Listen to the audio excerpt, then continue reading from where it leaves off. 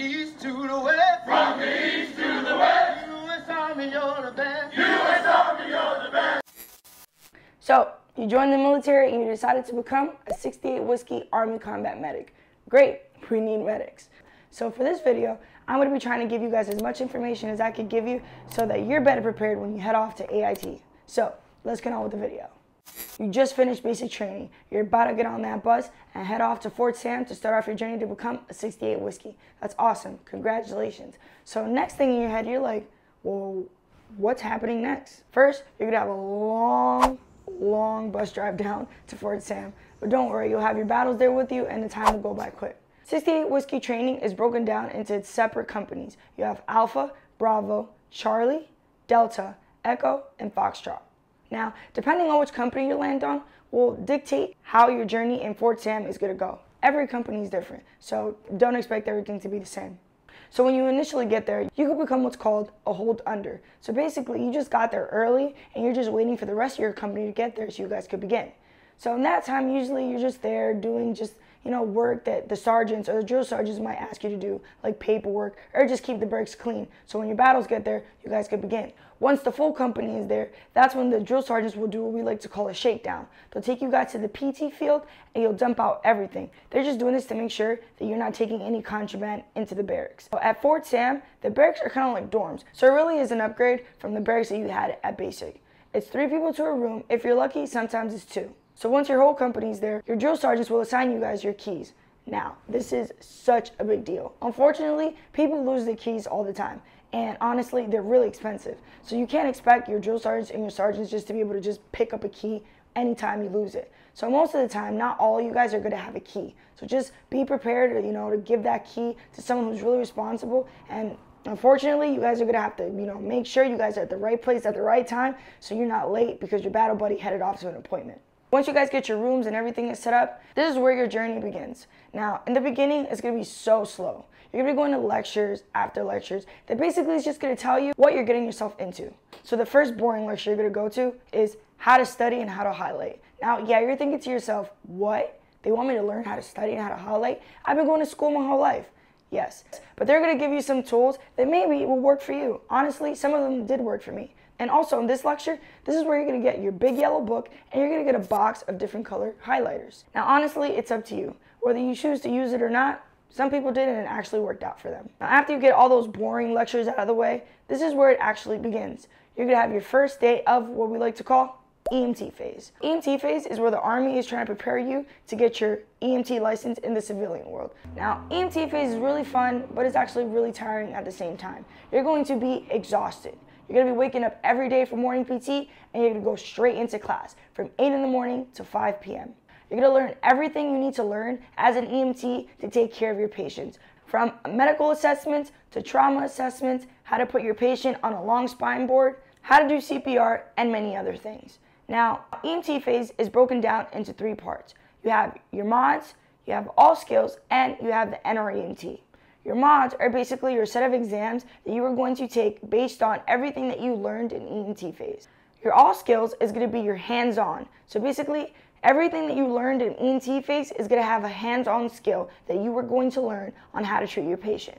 And at the end of that, you have your NREMT, which is your national registration test to become EMT in the civilian world. Now, Whiskey phase is broken down into a few phases. When you first get there, you start off as a phase 4. It's a black patch with Roman numeral 5 on it. Now with a phase 4 patch, let's be honest, you're not going to have any freedom. Your drill sergeants are going to be your best friend.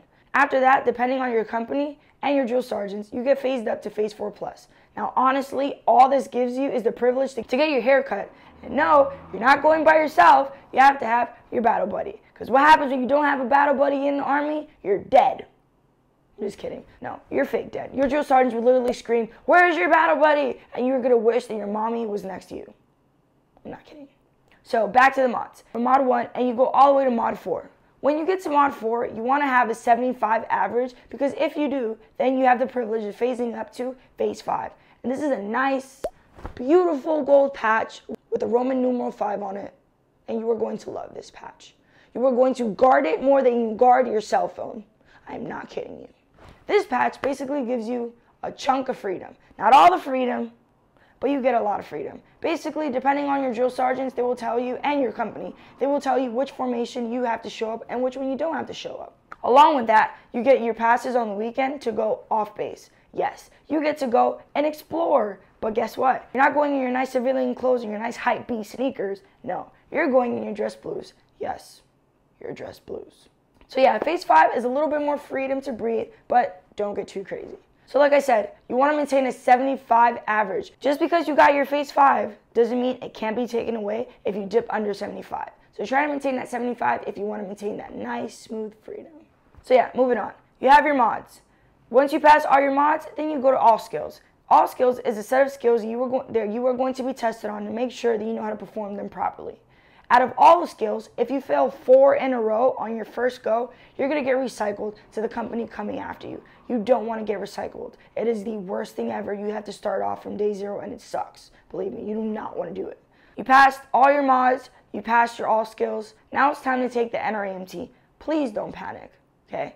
As long as you paid attention in class, you studied, you dedicated your time, and you actually paid attention in class, you will be fine. So the NREMT is a system made up of 120 questions. Okay, so don't freak out if you made it to 120 questions and your battle buddies got like 60, 85, 90, 75. It really doesn't matter. The system determines how many questions it took for the system to know that you either passed or failed. So basically, the system is a line. You want to try and maintain yourself either on that line or above that line. If you go under, you're failing. So one of the things that our instructors told us in class was that if you're taking the NREMT and you went from an easy question to like a super hard question, you have no idea what they're asking you, that's a good thing. Don't panic. That means that the system is trying to throw out harder questions to you, and that means you're actually doing a good job. You're either staying on the line or above the line. If you don't pass the NREMT on your first go, it's okay. You will have 2 more tries to pass it. So you finish your mods, you finish all skills, you got the NREMT out the way, you have officially finished EMT phase. Yes, hallelujah. Now you move on to, in my opinion, the best phase, which is whiskey phase. This is your bread and butter. This is where you're going to learn to become a 68 whiskey Army combat medic. You're going to learn how to do care under fire and tactical field care. Now, whiskey phase is broken up into 2 parts. You have care under fire and tactical field care. Care under fire is basically where you are caring for that soldier when bullets and bombs are flying. Tactical field care is when now you're in a safer area and you were able to do the procedures in depth. So, what is care under fire? So, care under fire is basically that word. You were caring under fire. You guys are running a mission and all of a sudden you got ambushed. Bullets are flying, soldiers are screaming, everyone is moving, and they're carrying on that mission. All of a sudden, a soldier goes down. Now, you're not going to run out there like Rambo just because he just fell. No, there's procedures for that, right? Your battle buddy's down. You want to make sure you at least have some kind of security so you're able to get out there and bring your battle buddy to a safer area to treat. Now, don't think you're going to have full 360 security like they have in the movies. No, this is the real world. You could have 5 of your battles with you to pull security. You could have 1. As long as you have some kind of security to bring your battle back, it's good. Now, when you're in care under fire, you are in care under fire, so you are not taking your sweet time. You're haul-assing to where your battle is. You're going to get there. You're going to treat any life-threatening hemorrhage. Now, what I mean by life-threatening hemorrhage, my arm got blown off. My leg got blown off. Crap, everything got blown off, right? And that soldier is bleeding out. That's what you want to treat. So in this case, you're going to take what we call a tourniquet, and you're going to apply that high and tight. You're going to crank that bad boy, scream for your security, and you guys are dragging this soldier out. Now, once you're out of those bullet ranges, now, when I mean you're out of those bullet ranges, let's be honest here. You're not always going to have a building. You're not always going to have a tent, okay? You could be treating your battle behind a huge truck or the ambulance itself, right? Or a tank, anything that actually protects you from bullet. There's a difference between concealment and cover. Concealment, bullets could still go through it. Cover, you are covered from bullets actually hitting you. So this is what is called tactical field care. You are away from the bullets and you are in a safer zone to treat your battle. Here is where you're actually going to go down through your procedures. Now, let me take a step back. In whiskey phase, you are going to learn everything that you need to learn to take care of this soldier. Your instructors, which now are going to be sergeants, by the way, not your drill sergeants, but actually seasoned veteran sergeants that were in the field and actually could tell you the experiences that they went through in the field, which personally was my favorite part. So in whiskey phase, it's very important that you memorize these steps. H, A, B, C. This is very important. In EMT phase, you're going to learn A, B, C. Airway, breathing, circulation. Now, in whiskey phase, we're adding the H because it's hemorrhage, airway, breathing, circulation. Why hemorrhage? Because hemorrhage is the leading cause of death in battlefield. Because you're bleeding out, you're dying, you need blood. If there is no blood, there is no soldier. So you want to stop that life-threatening bleeding before you do anything else. Because what is the point of me checking to see if you were able to breathe if you were bleeding out? Right? Makes sense. So once you dragged your battle back to tactical field care, so this is where you're going to check for any life-threatening bleeding. You're going to conduct what is called a blood sweep. So a blood sweep, you are checking from head to toe if there's any bleeding that you were not able to visually see when you were in care under fire. So in a blood sweep, they're going to teach you how to interlock your hands behind your soldier and sweep from behind the head all the way to the toes and your hands to make sure that there's no life-threatening bleeding. If you do find any bleeding, you're going to expose the wound either by ripping it, cutting it, and you're going to pack that wound with what we like to call combat gauze. Now, once you have controlled that life-threatening bleeding, wherever it may be, then you can move on to airway. And airway, this is where you're going to make sure that your soldier's airway is open, or what we like to call patent. Now, common sense, if your soldier is screaming at the top of his lungs because he's in pain, believe me, his airway is patent. So don't try to shove an MPA in his nose or an OPA in his throat because you will get the punching of a lifetime. Don't do it. But if you see that your soldier isn't responsive, then you are allowed to check to see if the airway is open. In this case, you would use two methods, the head-tail chin lift or the jaw thrust. Now, depending on your soldier's injuries, you want to use either or. You don't want to do the head-tail chin lift if the soldier injured any cervical or spinal injuries, because you'll do more damage already. If you open up their airway and you see they have obstructions like blood, teeth, or any kind of debris from the injuries they sustained, then you want to get that out. Once you have cleared of any of debris, then you can either insert an OPA or an MPA, depending on the situation. Any facial trauma, burns, broken nose, broken teeth, you don't want to shove in an MPA. Because this is all open, right? So if I put in an MPA in someone who sustained facial injuries, I could kill him. You are doing more harm than helping, right? So don't do that. Moving on to breathing, you're going to expose the chest. You're going to rip that uniform, cut it, however you need to do so you can see your soldier's chest. At this point, this is where you're going to see if the soldier sustained any gunshot wounds, right? So if they did sustain a gunshot wound, this is where you would put a chest seal, which you will learn in whiskey phase. Now, very important, if there is a gunshot wound, there is an exit wound. We are not the Hulk. Our bullets go in and they come out. Be diligent. Look, actually sweep. Show your instructors that you are interested. Additionally to that, we're also going to be checking if the chest is rising and falling equally. Now what I mean rising and falling equally is that it's rising in one and lowering in one, right? We're not doing the seesaw, right? Because if you see the seesaw, that means that some traumatic injury happened. It could either be blunt force trauma from stepping on a bomb, or they were shot and they have pressure from either fluid or air, right? So in this case, we're going to insert an NCD, which you are going to learn in whiskey phase on how to insert, and that is going to alleviate the pressure that is in that collapsed lung. So now, your bleeding is under control, your airway is open, and your breathing is stabilized. Now we move on to circulation. This is where you're going to check the pulse of your soldier. You're going to check them on both wrists, not one, both. And please, do not use your thumbs. Our thumbs have a pulse. So how are you going to know if it's your pulse or your soldier's pulse? You can mistake it and not give the treatment that the soldier actually needs, right? So you're going to check both of your radial pulses. If you feel that the pulse is almost absent, you're going to put in a line, right?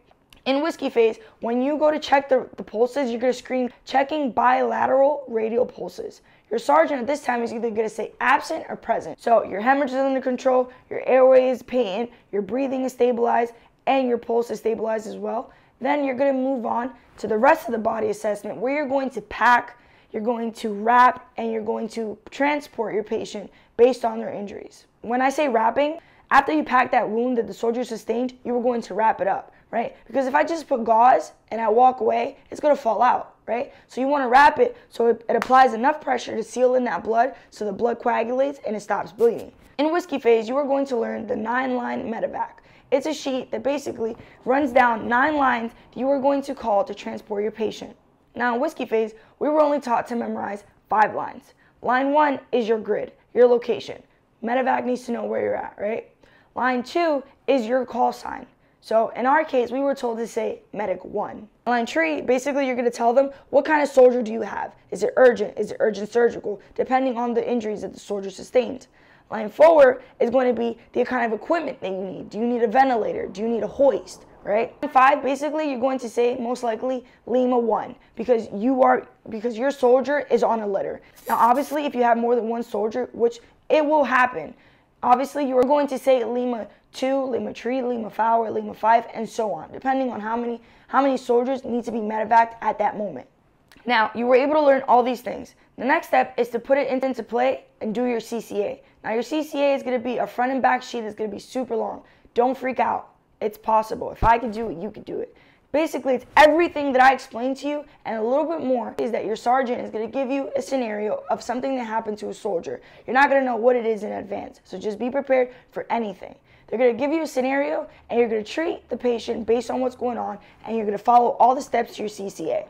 Now, you got through EMT. You got through whiskey phase. Now, the next step is Camp Bullis. Now, Camp Bullis is honestly where you could kind of exhale a little bit, right? Because it's not over, but you kind of got the hard part over because now Camp Bullis is basically where you are going to put into play, but at a higher pace, right? So Camp Bullis is a 2-week camp that's broken down into 2 phases. You have your walking phase and you have your running phase. In your walking phase, basically, your sergeant is going to walk you through all the stages that are broken down in Camp Bullis. Once walk week is over, then you're going to go into run week. This is where you're expected to do everything kind of on your own, right? You're not on your own because you're going to have your battles with you, you're going to have your team with you, but you're expected to know what to do and when to do it, right? Your sergeants are going to be there, but they're not going to be there to rub your back and run you through it. No, they're going to be there screaming at you, he's dying. This is your time to act, right? And it's fun, right? Because you get this adrenaline rush and you're looking all around and you see your battles running and everyone's doing, someone is sticking over here, someone is screaming because they're getting an MPA over there, or someone is like, oh, dude, the tourniquet's too tight.